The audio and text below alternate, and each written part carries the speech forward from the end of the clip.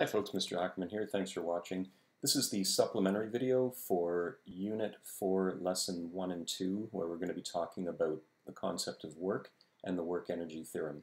So by now you've hopefully watched the two videos that I created for the background knowledge that you need, and now I'm just going to use this video to go through the lecture notes.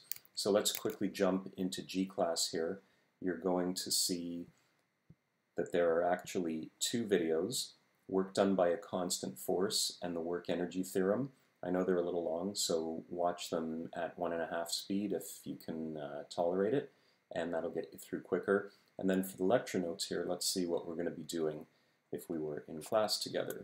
So moving in here, you're going to see that we're starting with a review of grade 11 physics, where you learned about the concept of work, the idea that if a force is applied on an object, and at least part of that force is in the direction of the displacement of the object, then we have a transfer of energy, and that's what we call work.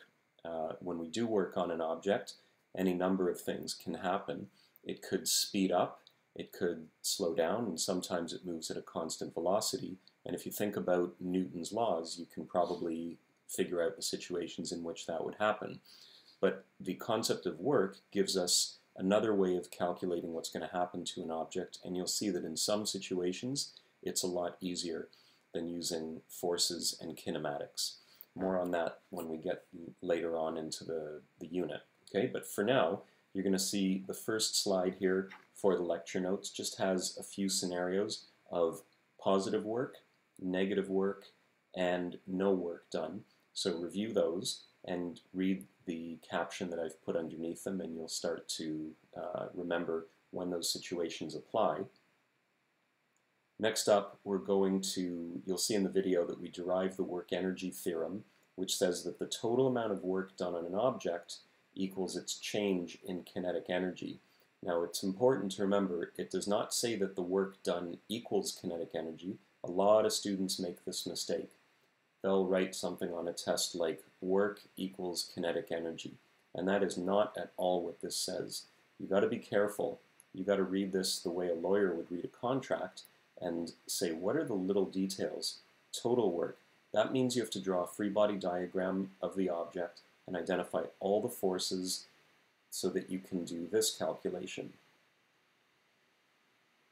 because that shows you the work done by each force. And then again, the work energy theorem does not say EK, it says delta EK, which means a change. That means EK final minus EK initial.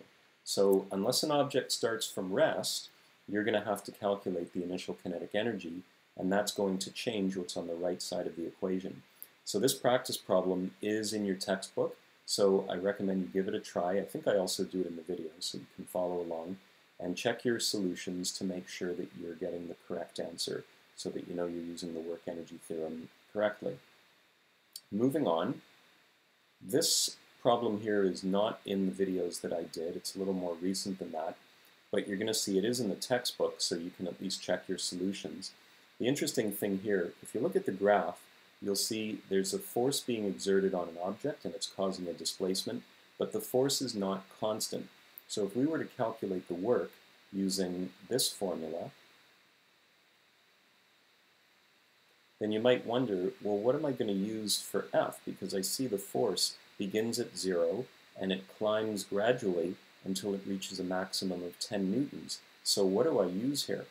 If you're guessing, well, I could use the average force, then you're right, you could actually use the average. And here the average is easy to calculate, because the force goes from 0 to 10 along a straight line, so the average is 5.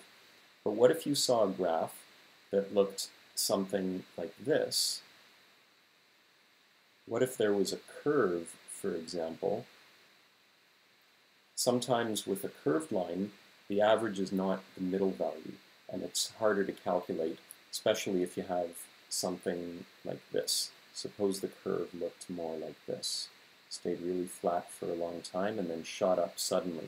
Now the average, even though you start at 0 and you end up at 10, the average might not be 5. You know, 5 is kind of in the middle here, but we don't get to 5 newtons of force for a really long time here. So in that case, you can't necessarily know what the average force is, and an easier way to find the work done is to use an idea that we've been using in the past with other graphs, and that's to calculate the area beneath the graph. So if you see that this is a triangle shape in here, and then we have a rectangle over here, then you can actually calculate the area done, which will be the work. After all, the area here is the rise, or the height rather, might be a better way to explain it, and the width. And when you multiply height by width, then you get area. Well, the height is in newtons, and the width is in meters. So when you multiply those two, you're going to get newtons times meters. A newton meter is a joule, and that is the unit of energy, or work. So try this question here, which is in the book. Use the graphing idea, the area beneath the graph is work done. But I also added an extra question here, part D. That's not in your textbook. I added it. It asks, what would be the final speed of this moving object if instead of starting from rest, which the book says, what if you started at 5 meters per second? So now the whole idea that work equals delta EK, which is, work total equal delta EK, EK final minus EK initial, you're going to see this is not 0 in part D, so make sure you pay attention to that in order to get the right answer. All right? Moving along. Now, this is something that I like to do when we're in class. I'm just going to move myself over here.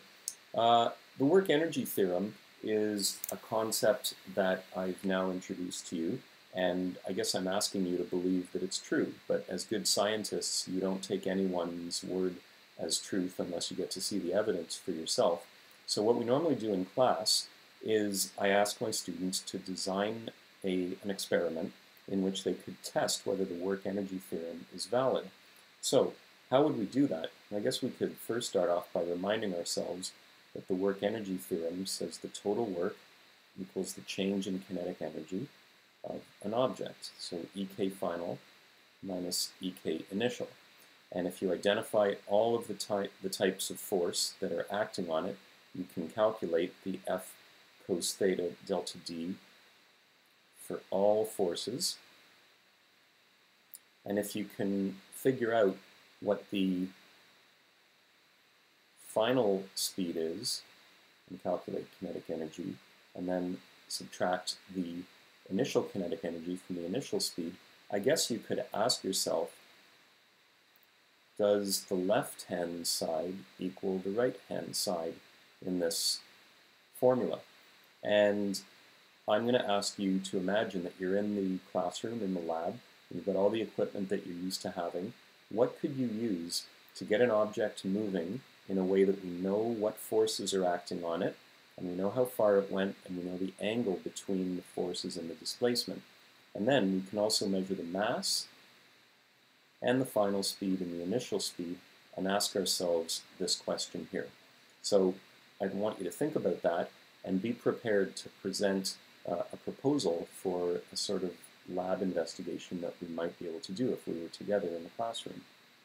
To finish off, here are a few fun little examples where zero work is being done. We just finished talking about uniform circular motion and satellite orbits, so I thought this was a good example.